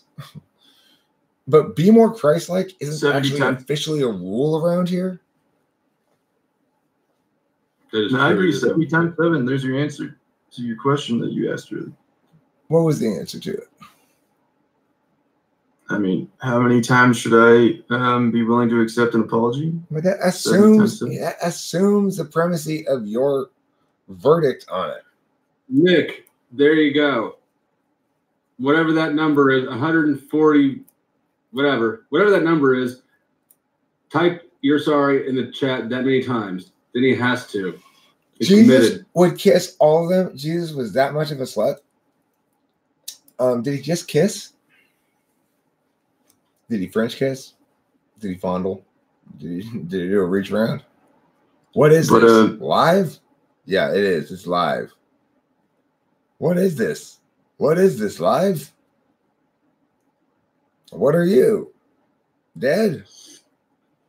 If this was if here's the problem, is that Mark has unequivocal power to boot, and if he's upset and actually wanted to talk about it in a democratic setting, I have just as much things to be objectively upset about as he does, and I'm totally okay with it. I'm cool.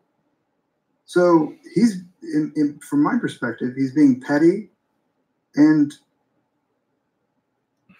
a little cunt. Does that make you want to kill him? Hey. No trying to kill people. All right, no. so look. I asked him to come in a one-on-one conversation so I could understand why he's upset, so I could genuinely apologize. And he booted me for saying that. So I think this dude is just twisted. Well, look, here's the thing. I have no idea how to do anything with that shit. Even I don't know the passwords. I don't know anything about it. I put it all into other people's hands. And it's like, I don't remember how Mark became a whatever. I don't know if I made him a whatever or not. I don't know. I don't even know what his calling is, like a moderator or something, or what? Well, I just won't come in here unless I'm talking to you or Taylor. Well, I mean, it's gonna happen. I won't. I mean, things. I'm never in here. I won't miss you because E1 is basically what it is. Mark's petty bitterness beat out democracy and his Let us all mourn democracy's demise. His twisted panties. Mark, you killed democracy. What the fuck? Awful. What's wrong with me? I've never been that big a fan of democracy myself. It's kind of an overrating system. AG last sides with you, Nick. He says Mark is stupid, Lamau. What do you think about that? I think that's 100% true. I don't think he's stupid. Here's the thing. I like Mark, as weird as it is. I said some ridiculous things to him. I fucking, you know, I think he has his own issues. Mark invited me to his home. He let me sleep in his apartment. We hung out together. I like the guy. Apart from the drama, I can separate the drama we experienced from the actual guy. Look, Nick, Mark, I told both of you guys, if you sleep with each other, things are gonna get weird. I was right. That was a problem.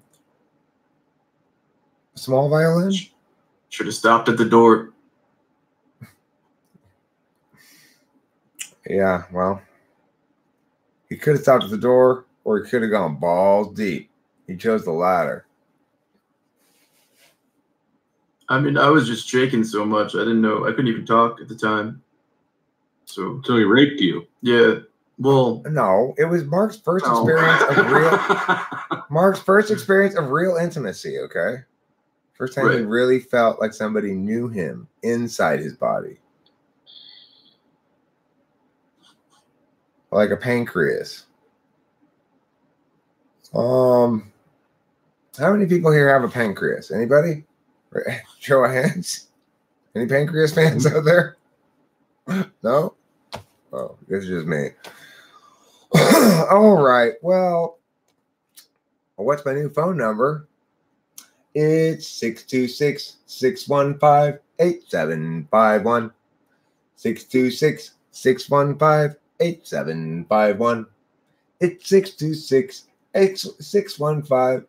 I'm sorry. It's 626-615-8751. Eric, tell Mark I am mad. MAD. And that I understood what he told me last time. See, good. Okay, he says. Stop telling me that, Barracks X, he says. 626-615-8751. That's my phone number. That's my phone number. Yes, it's all done. All right. Well, I guess I'm going to wrap this live stream up like that because I should really go to bed. I didn't really sleep much last night. I need to be a little bit disciplined. You know, part of me just wants to go, oh, it's already almost 2. I should just spriggity it up all the way till bedtime on Sunday night. IAG last one, something to tell you, Mark says, I am transsexual and I understood your advances, but I just didn't want to drink the alcohol. That was smart, IAG last. Remember, if somebody's offering you roofies, ask to see their all licenses, all the time license for roofing people. Make sure they're not expired. Take some quiet time and rest, Eric. Eric, yeah. Question before you leave.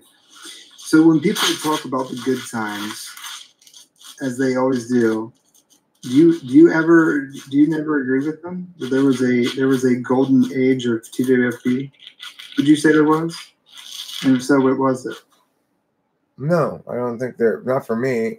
I think of various different time periods. Like, you know, there's a time period with original host Zachary that involved Abraham and involved I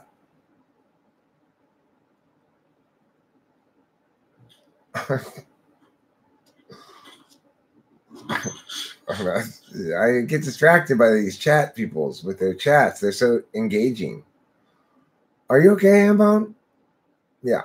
All caps, that's unlike you. Are you yelling right now? What was I talking about? Oh, yeah.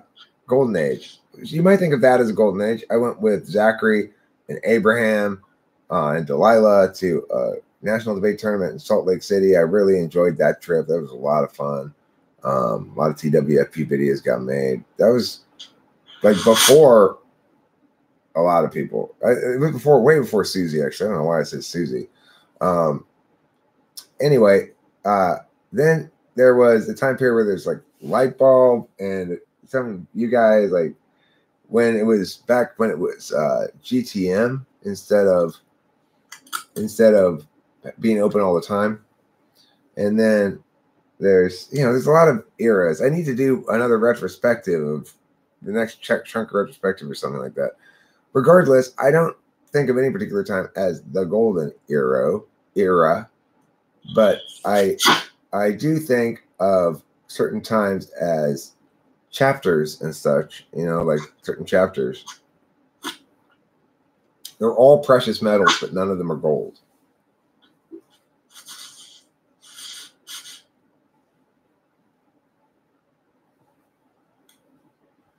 TWFP got better when Eric's beard got longer. I'll keep that in mind. Okay, good night, everybody. Don't forget to eat plenty of cheese.